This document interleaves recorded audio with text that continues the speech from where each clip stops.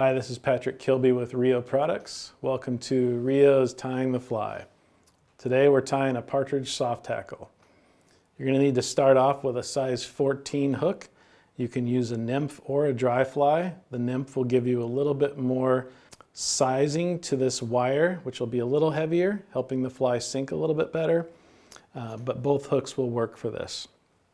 We're going to start our thread just up here behind the eye, take a few turns overlapping the thread, and then tying down with one twist around it, trim off our excess.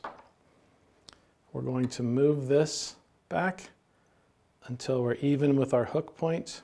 From here, we're going to start by adding in our small copper wire. Make sure that it doesn't roll over the top. We will tie that in, moving back to a point even with the barb of the hook. We will let this wire sit back out of our way. If it's unruly, you can trap it down with a magnet or something. Next, we're going to tie in some strands of this awesome looking pheasant tail feather.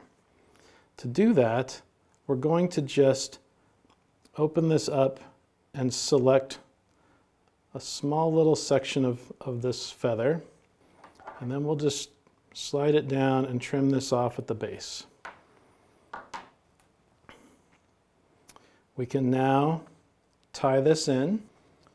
We're going to take those pheasant tail fibers and lock those into place. Again, we're back at the end of the barb, even with the barb. Now we're going to work our thread forward, and we're going to think of this hook in thirds. So this upper third is going to be our thorax, which is going to be the peacock, and this back 2/3 is going to be our abdomen, which is going to be made up of this pheasant tail material.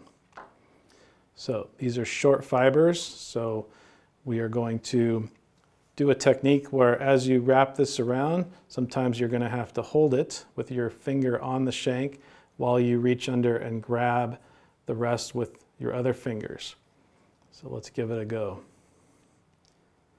So you can see I'm pinching that against the shank. That allows it to stay tight and not unravel. So I can just push it around, and this is a helpful move with a short material like this. These fibers can also be a bit on the delicate side. So too much pressure on them, too much pulling on them can break them. So now we have them where we want them.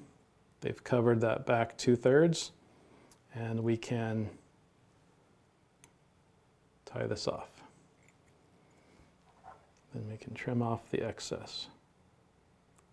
We've got our pheasant secured on there, and if you notice just the natural modeling that gives us, it's a very buggy quality. It looks very natural, that it's not so uniform, and but it's got different tonation to the colors there.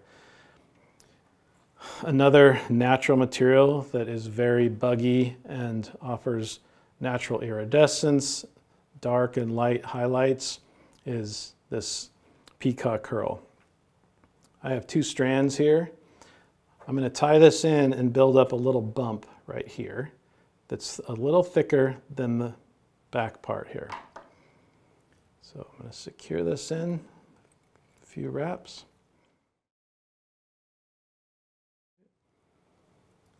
I am going to trim off that excess. I'm just going to move my thread forward a few turns, and then I'm going to do similar with what I did with the pheasant, is push it around and hold it in place so I can reach under and grab it. And I'm going to just gently build this up so it's a nice little bump. And if it separates on you, just you can back up and keep it going.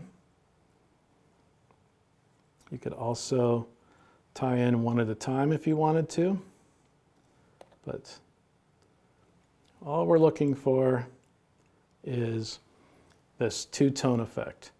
So when you tie these off, you just want to bring the thread back behind the material and lock it down, and then take another turn behind it, and then at least a turn or two in front of it. That really helps secure it in place. Trim off that excess. Now, this is where we get to bring our wire in. As I mentioned, both of these materials are a bit on the delicate side. They're natural fibers, and we want to protect them. So with this copper wire, we're going to spiral this up the entire body. That's going to help fortify this, but it's also going to give a really nice segmentation. All these insects, mayflies, caddisflies, they all have a segmented body, and this copper wire really helps highlight that. So we are going to just spiral this up, trying to take fairly even, spaced out wraps as you go. Again, we're going to tie this off by making sure our thread comes up behind the material.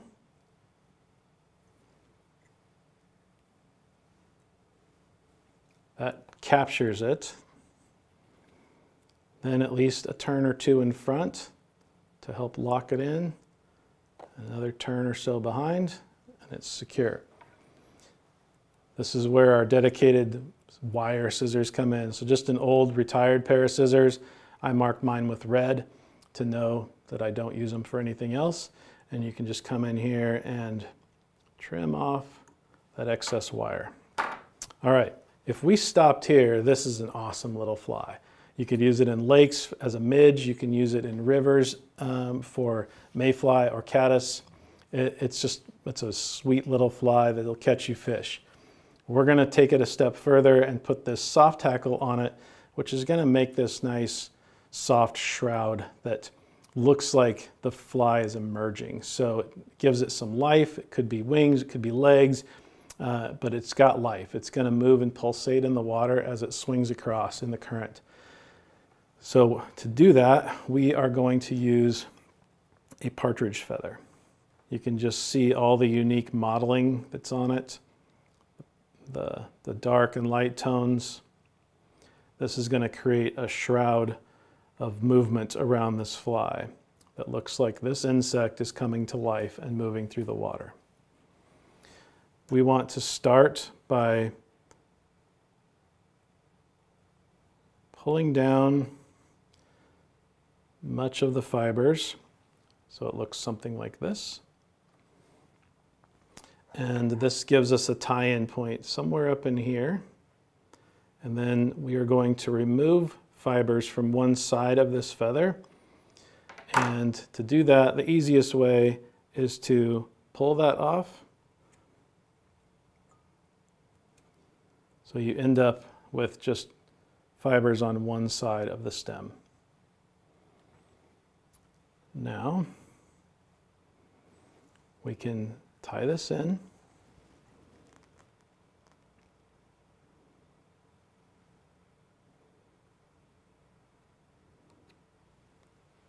All right, we've got our feather in place. We're ready to take a turn around this shank.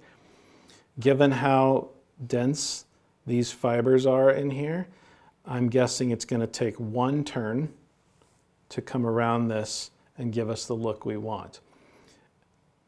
Less is more on these flies.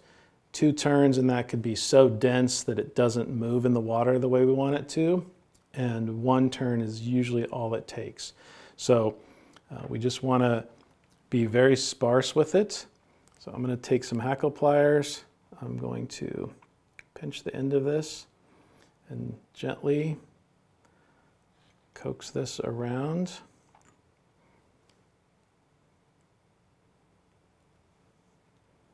The shank. And there's our turn. So I'm going to hold this up out of the way and shimmy my thread in there so I don't capture extra fibers. Get a couple of turns on that to lock it down. Then I'm going to trim off that excess feather. And I'll use good scissors instead of my wire scissors. There we go. Now, take a couple more turns to just really make sure that that is locked in. You can see how wonderfully sparse that is. That's exactly the look you want on these. Now, we want to keep this head very small, so we're just going to whip finish right here. 5 turns, 1, 2, 3. And we are there. I love to fish soft tackles under larger dries. I love to fish them behind foam patterns. I love to fish them behind like a higher up on a nymphing rig. So if you have a heavy nymph down below and you put the soft hackle on a dropper up above, it looks more like an emerger because it's higher in the water column. I like to fish these on a trout spay, so you can swing it across, usually at least 2, a heavier one with a bead and a lighter one. Again, you're covering 2 different water columns with it, and all this movement just looks like life. And with the pheasant and the peacock, it's just a deadly combination. So I hope you've enjoyed this. I hope you have learned something today. I really appreciate you letting me share this pattern with you. Thank you.